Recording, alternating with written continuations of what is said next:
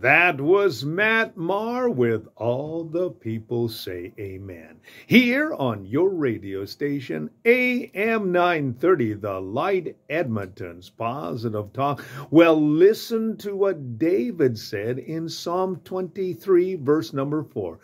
Even though I walk through the valley of the shadow of death, I will fear no evil, for you are with me. Your rod and your staff, they comfort me. Well, this is, of course, the familiar Psalm 23. And David reminds us today that even though we walk through any type of situation, even the shadow of death, he says, I'm not going to fear any evil. Why? Because you are with me. No matter where we find ourselves today, no matter what we are facing, the one thing that we do know is that the Lord is with us. He says, your rod and your staff, they comfort me. Now, David was using a very familiar analogy because he himself had been a shepherd.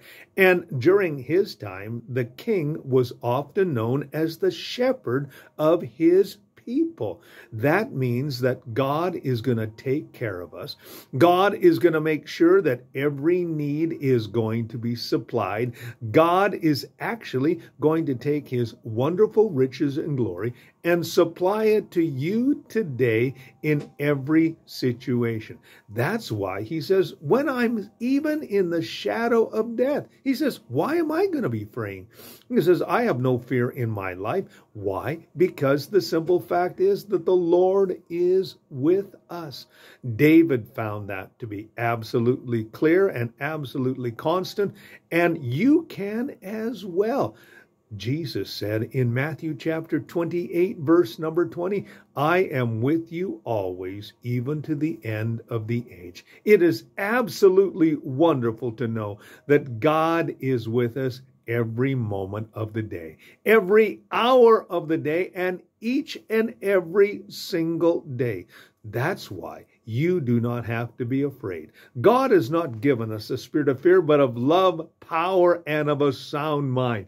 And that is so wonderful to know. As we walk through this life, as we go through situations, circumstances, whatever it is that we face today, whatever part of our journey we find ourselves with and on, God is with us every step of the way. And it's so wonderful to know that we have divine help, divine presence, and also as well divine assistance. It's great to have that, and David found that to be true, and you will find that to be true as well. That's why David could say, as he said in Psalm 23, verse number 4, even though I walk through the valley of the shadow of death, I'm not going to fear any evil, for you are with me. Your rod and your staff, they comfort me. I have divine assistance, divine protection, and divine help. A little thought for you today from your friends here at AM 930, The Light,